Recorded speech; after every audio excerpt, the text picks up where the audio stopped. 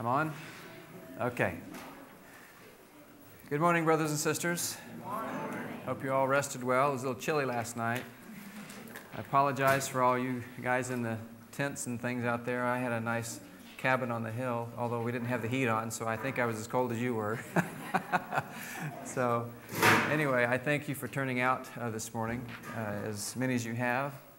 And by way of introduction to this particular presentation, when I first had accepted the creation calendar, and this was, I think, about June, a very dear feast-keeping friend that I had met just within the last year happened to be at our house. It was in July at this point, and she was very intently listening to the scripture that I was presenting to her, and she said, "Troy," she says, "this all sounds wonderful, but how has this escaped the historical writers? I mean, where's the precedent? Where has this been recorded in history?" At the time, I didn't have that information. I just kind of had to say, well, my gut reaction was, it's in here. What do you need history for? You know, and but I knew she had a point. There's always a paper trail, right? Nothing happens without a paper trail. And so there had to be somebody that recognized this somewhere in history, it seemed to me. So, but I didn't have the information then. Well, that was then. This is now. I have done, what's my syntax is pretty bad this morning. I have done a little bit more research since then, and I have found quite a bit of evidence in history and the scholarly writings, if you will, that do support this understanding. And these are scholars that are a whole lot smarter than I am. They've got a whole lot more resources and what have you, and more PhDs and letters behind their name than I do. And so I'll trust that they've, now granted, we should not lean on human understanding, but like, I can't remember, one of the brethren said it here, if it's supported by this, then we should give it full, I think that was Herb that said it at the first presentation. If these other writings are supported in here, then we do need to give them due consideration. And that's, I guess, all I'm going to ask you guys to do this morning is just to give the information here due consideration. So, the historical, oh, by the way, this is a satellite picture of planet Earth, a flyby at night. And they kind of let the whole Earth go around or whatever, or I guess the satellite went around, as the case may be. But there we are, right in there. That's probably Atlanta right there. So we're up there in that little chain right there, right now. And so I thought that was pretty neat. The more industrialized the nation. This looks more impressive when the lights are really dark, but I guess on the video it'll be just fine. So anyway, the historical evidence proves the Creator's calendar. It also proves that the Gregorian calendar is corrupt, pagan, and bereft of light.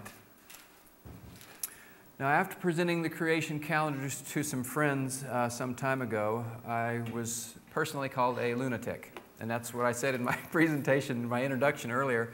I guess I am a lunatic. A lunar tick, okay? I do believe that the moon has something to do with time, and if that's the label they want to pin on me, then I'll accept that. I wear that badge proudly, okay? I don't look at it as a put down at all, okay? So anyway, and admittedly, after centuries of observing a solar-only calendar, returning to a lunar calendar does seem a bit loony. It did to me. I held this at arm's length for about 3 months, and it's like, this can't be. I can't do this, okay?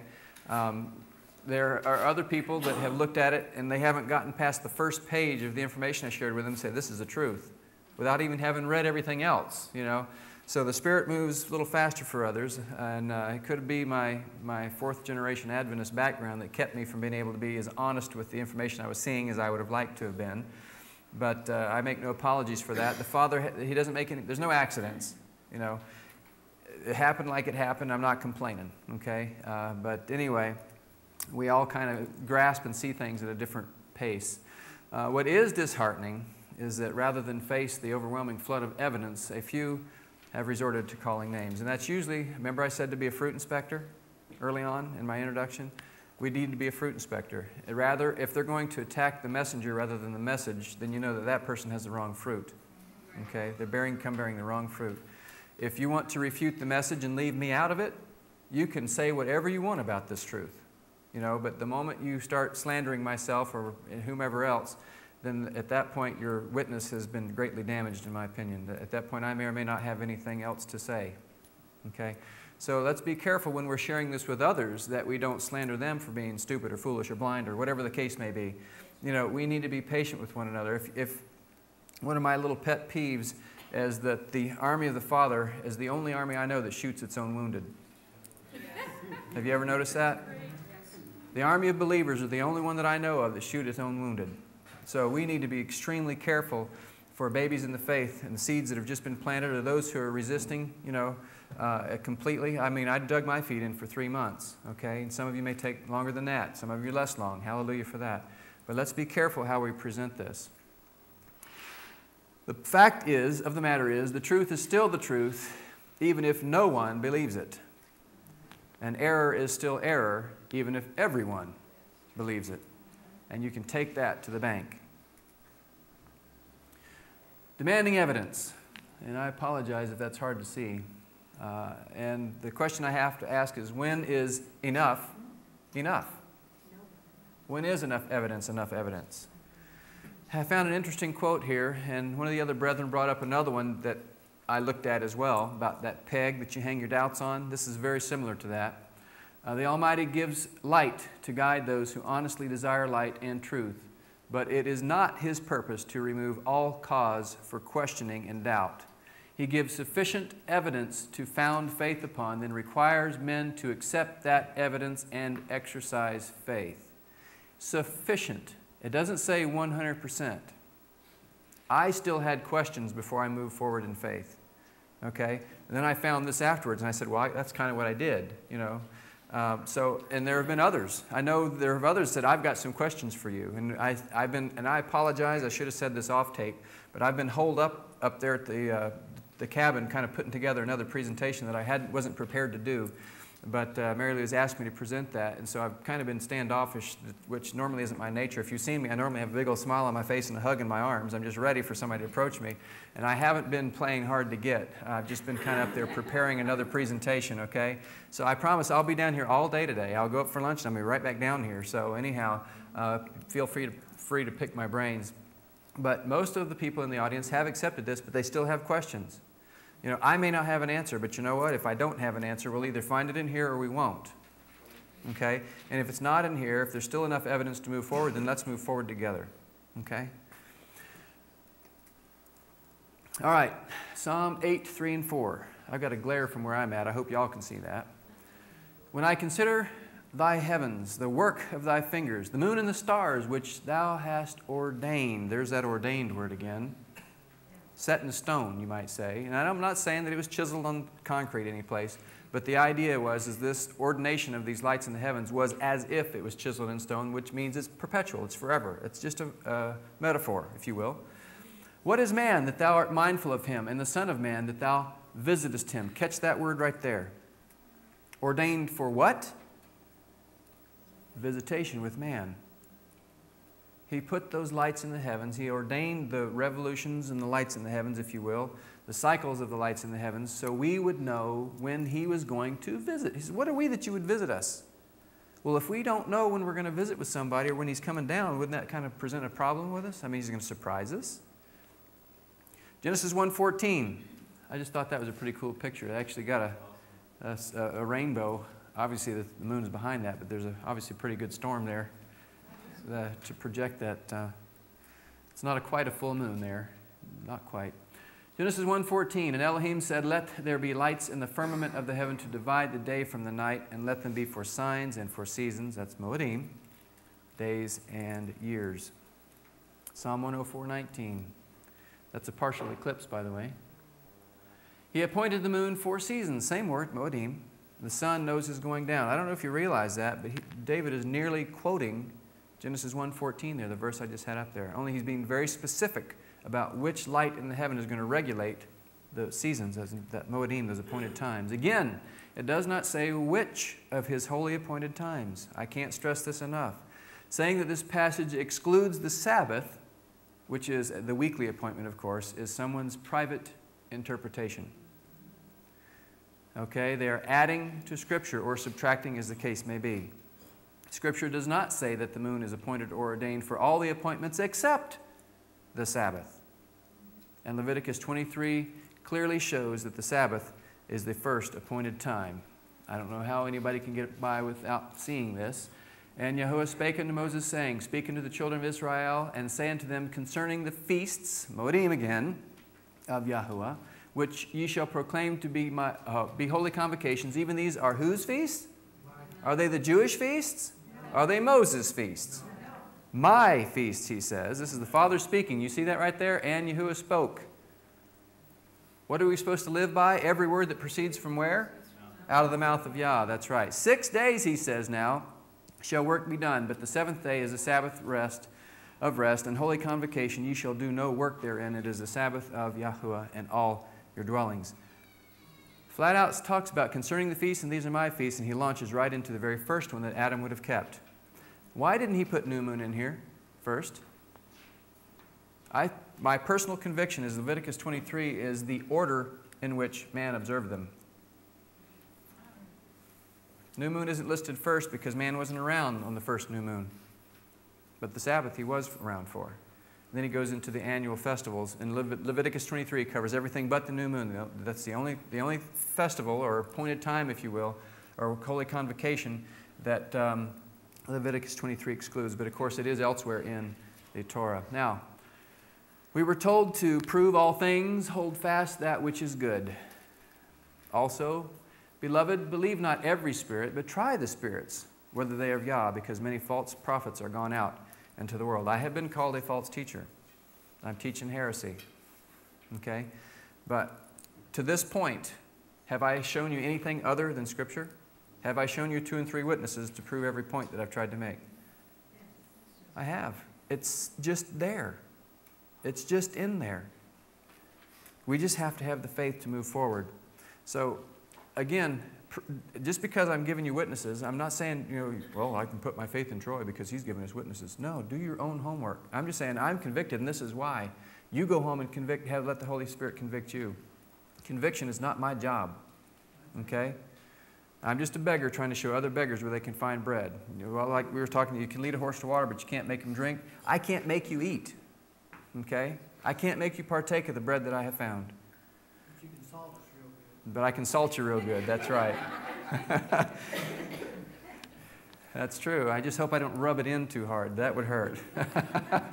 Okay, since we can prove in Scripture that the appointed times are regulated by the luminaries in the heavens, that we hold fast. Now, if you would like to see if the historical record agrees, ladies and gentlemen, here is Exhibit A. I like trials. I'm not a lawyer, but I like trials. I think that we should put everything in Scripture on trial to see if it works. This will prove itself, right? So, at this point, we've already proved in Scripture that it agrees with itself. And now I guess what I'm trying to do is go to secular writers and see if secular writers are also saying the same thing Scripture says. And it says, the new moon is still, and the Sabbath originally was, dependent upon the lunar cycle. Both date back to the nomadic period of Israel. Originally, the new moon was celebrated in the same way as the Sabbath. Who was it I was talking to that about last night? At one point, the new moon, was that you, Jack? At one point, the new moon was held in the same esteem as the Sabbath was. It wasn't a Sabbath, but it was held in the same, these were worship days and everything else was common days. Okay? So the new moon, although there was some work that could be done, it wasn't held in the same light, but they were on equal footing, according to several scholars that I found. So anyway, originally the new moon was celebrated in the same way as the Sabbath. Gradually it became less important, while the Sabbath became more and more a day of religion and humanity, of religious meditation and instruction, or peace and delight of the soul, and produced powerful and beneficent effects outside of Judaism. And of course we see the reference there, Universal Jewish Encyclopedia, page 410. Next is Exhibit B. And this is from the Popular and Critical Bible Encyclopedia, 1904 edition, volume 3, page 1497, and it says, among a few early nations, the lunar months were the readiest large divisions of time. Is that what it says? Oh, I misread that, didn't I? Among all the early nations, the lunar months were the readiest large divisions of time and was divided into 4 weeks. corresponding to the phases or quarters of the moon. In order to connect the reckoning by the weeks with a lunar month, we find that all ancient nations observed some peculiar solemnities. I wonder if that meant dance. Some peculiar solemnities to mark the day of new moon. All nations. Now remember what I said, and it wasn't on tape, but I'll mention it briefly, about what Velikovsky found. Going back far enough in history, he found at a point in time where everybody had an identical calendar. 12 30-day months and 2 new moon days every month that were not counted against the work week. That's what Velikovsky found.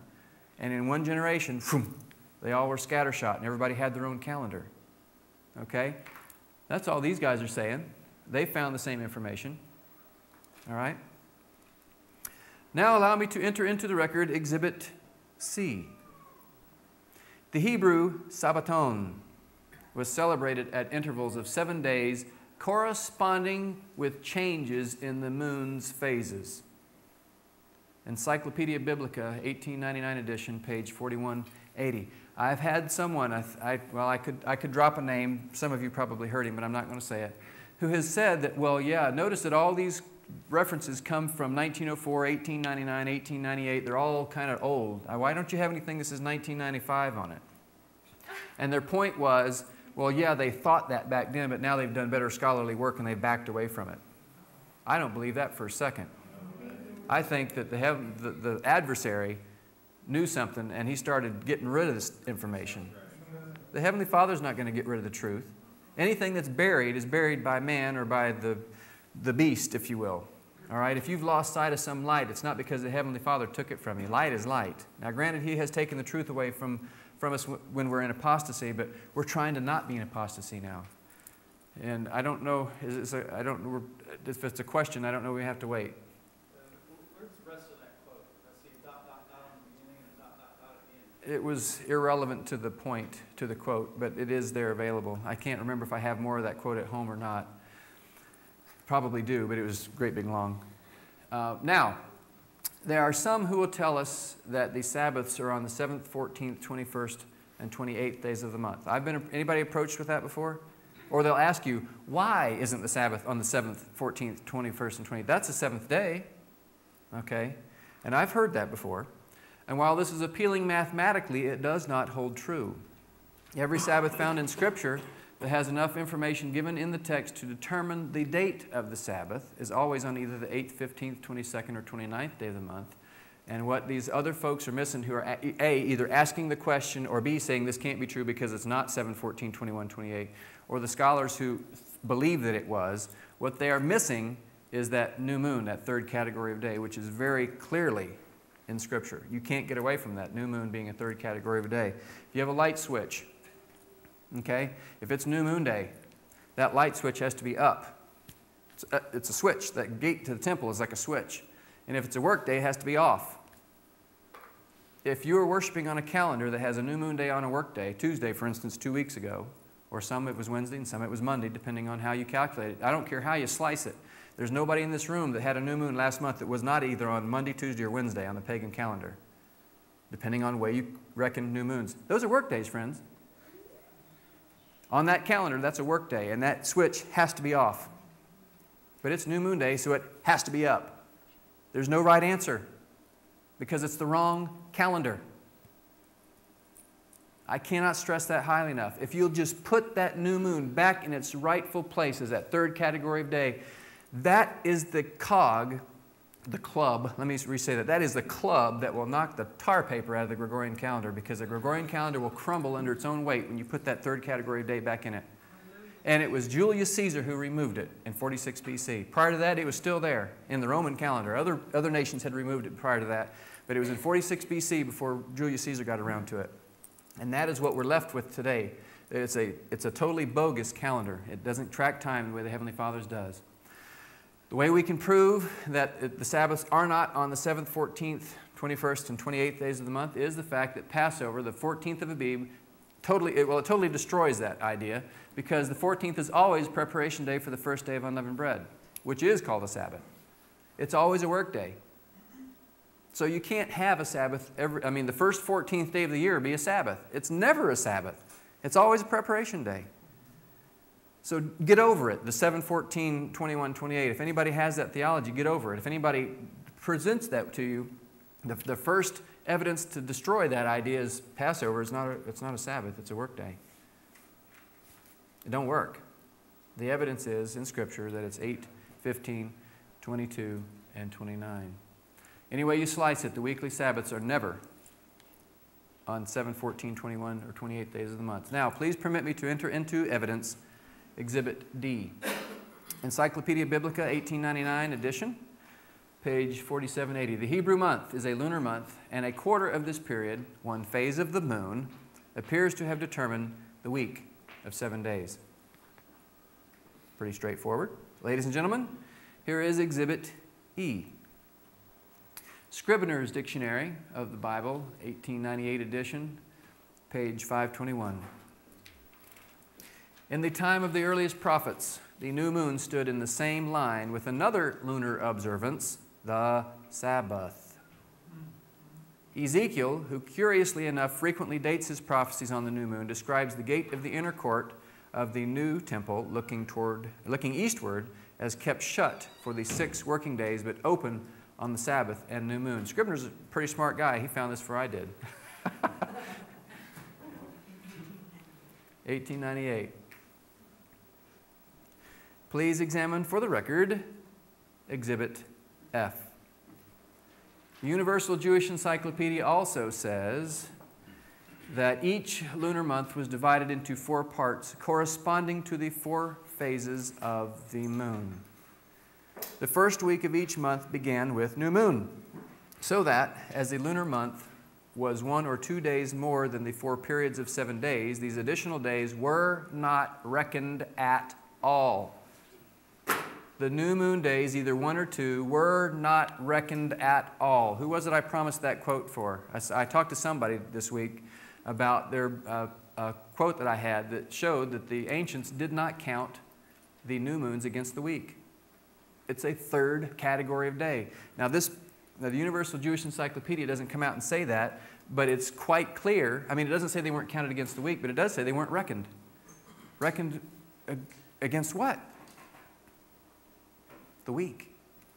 They weren't weekdays. They can't be weekdays. You can't have a new moon on a work day or a Sabbath. The new moon is not a Sabbath. And the new moon certainly can't be on a work day because the switch that has to be thrown one way or the other totally destroys that whole notion. May I present to you Exhibit G. The early Hebrews, and I put that in brackets because in context it's talking about ancient Hebrews, not the current ones. The early Hebrews employed lunar 7-day weeks, which ended with special observances on the 7th day, but nonetheless were tied to the moon's course. Hutton Webster in his book, Rest Days, page 254 and 255. And I can make this available to you in printed form, where you have all the quotes with the references. All I have to do is hook up to either your printer or whatever, or I can mail them to you after I get home. You just make sure you tell me what you need before I leave, okay? And if we can't produce it while I'm here, I'll mail it to you once I get home, all right? That way you don't have to write all this stuff down so fast, bless your heart. Scribble, scribble, scribble. Okay, and finally, Exhibit H. The Encyclopedia Biblica again, page 4178, 4179. The 4 quarters of the moon supply an obvious division of the month. It is most significant that in the older parts of the Hebrew Scriptures, the new moon and the Sabbath are almost invariably mentioned together, a point that Jack brought out last night. The lunar month is beyond question an old sacred division of time common to all these Semites. Even the Arabs, who received the week at quite a late period from the Syrians, greeted the new moon with religious acclamations. We cannot tell exactly when the Sabbath became disassociated from the month. It is a historical fact that the Sabbath and the weeks are regulated by the moon. Now here's something to consider. How is it that scholars cannot tell when the Sabbath was disassociated from the lunar cycle, while modern Sabbath keepers in general deny that the Sabbath was ever connected with the moon in the first place? That's probably the most salient point I'll bring out in this presentation. Scholars know. They're just poking around in the sand. They're digging up ancient manuscripts. They're looking at hieroglyphics on the wall. All we have is what they find in this. And guess what? Since when has science ever been able to disprove this? They continued to find, well, they found David. At some point, scholars didn't believe David existed. And then Solomon was the same way. And then Sennacherib, remember the Assyrian king? What they do, lo and behold, they dug up his entire palace out there in the sands of Palestine someplace. It's like, oh, I guess Sennacherib was around. Archaeology continues to find evidence to prove Scripture, and not the other way around. The ox knows his owner, the ass his master's crib, but Israel does not know. My people doth not consider. We need to have faith, brethren, in what we're seeing. Now, so far, the historical evidence reveals that the Sabbath and the new moon were originally dependent upon the lunar cycle, and I'm not through with historical quotes, mind you. All ancient nations, including Israel, observed months and weeks that were dependent upon the lunar cycle. The new moon, while not necessarily a Sabbath, was on equal footing with the Sabbath, frequently mentioned together in the same passage in Scripture. New moon days, while days of the month, were not counted against the week. Also, the historical evidence reveals that the exact moment the Sabbath became disassociated with the lunar cycle is not clear. Deuteronomy 29:29 has an interesting comment. The secret things belong unto Yahuwah our Elohim, but those things which are revealed belong to us and our children for a little while, that we may do all the words of this law. Forever, it says. Forever. Yahuwah established the association between the lunar cycle and his appointed times in Genesis 1, the book of beginnings. And his appointed times, in Psalm 104:19 testifies as a second witness to this fact. The luminaries in the heavens regulate the Sabbath and other divine appointments in time is not a secret. It has been given to us and our children forever. And forever is a long, long time. Now in Malachi 3:6, Yahuwah says that he changes not, correct? Now I know we've taken that out of context and said, and applied it everywhere, but it does say he changes not. And rightly or wrongly, we have something to consider here. Either Yahuwah did not tell us the truth regarding the secret things, or he changed his mind regarding the moon regulating his appointed times. Well, did Yahuwah change his mind? He didn't change his mind. He did not lie. The change was not his. You and I changed it. We did it. The adversary invented the counterfeit, but by using and promoting this false calendar, we attested with our heart, soul, and mind to our wholehearted agreement with this counterfeit system. That's what we're guilty of. In our ignorance. I'll add that as a caveat. I don't think the Father judges us in our ignorance. Okay? So we can hold our head high knowing that we didn't know any better. But once we have been told something, we're accountable for it, aren't we? Indeed, we could plead ignorance up till now. Yahuwah, who winks at our ignorance for a season, now calls all men to repent. I love the fact that he winks at our ignorance, but he doesn't just leave us in our ignorance. At some point, he's going to give you enough evidence to say, oops. And then you have a decision to make. Either I'm going to continue on in my ignorance, or I'm going to swallow my pride. Even though I don't understand it all already, I have to walk forward. That's the only two paths. You either have a right path or a wrong path. There's no middle path. Remember, you cannot eat at the cup of devils in the cup of, you can't walk both sides of the fence, okay? If you ever tried walking on a fence and fallen on both sides of the fence, you know what I'm talking about. You can't do it. You can't do it. You can't eat at the cup of devils and the cup of Yahuwah. You're mixing the holy with the profane. I'm just grateful that he's given us the opportunity to move forward. Now, while you're digesting this, would you like to see the historical evidence of what the early assembly in the 1st, 2nd, and 3rd centuries was doing with this calendar issue. Okay? I was talking about ancient Israel.